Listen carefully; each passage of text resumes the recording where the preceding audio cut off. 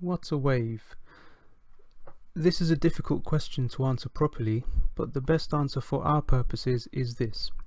Wave is a disturbance that transfers energy as it moves forward. To help us understand this, here's an example. So if I stretched out a slinky and I held one end, I could make a wave travel along the slinky in one of two ways. First way is I could move my hand up and down. I could oscillate my hand up and down. The second way is I could oscillate my hand forwards and backwards. Either way, the wave will travel along the slinky. So the wave and its energy moves along the slinky, and the wave is started by this disturbance that I'm creating with my hand at one end.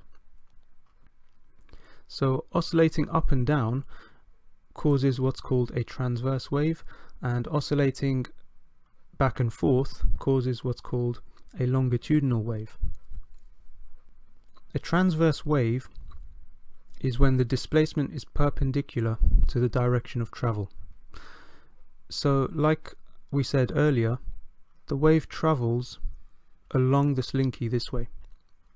With a transverse wave, they're created when the displacement or the oscillation is perpendicular, which means at 90 degrees, to the direction of travel of the wave.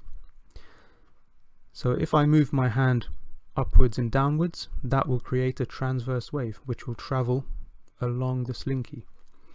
Transverse waves have peaks, also known as crests, and they have troughs. Longitudinal waves are when the displacement is parallel to the direction of travel. So again, the wave travels along the slinky this way. The displacement or the disturbance or the oscillation created by my hand is parallel to the direction of travel of the wave. So I move my hand forwards and backwards, and that will create a wave that travels along the slinky, and it's a wave called a longitudinal wave. Longitudinal waves don't have peaks and troughs, but they do have compressions, and a compression is where you see it's closer together, and they have what are called rarefactions.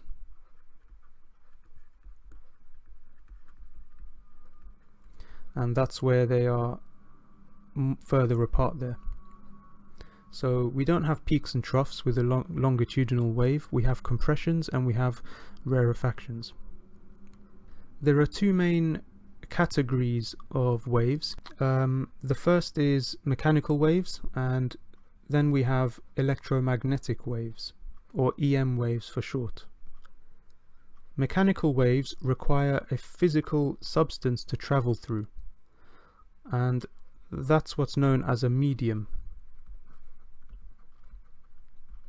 So they need a medium to travel through. So for example, water waves need water to travel through.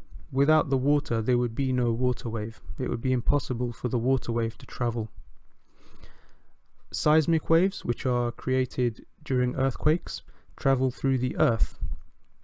So their medium is the earth. Before a sound wave reaches your ear, normally it will travel through the air. So the air is the medium, in this case, for sound waves. Sound waves can travel not just through the air, they can also travel through liquids and solids. But in this case, what we're talking about, the air would be the medium of the sound wave.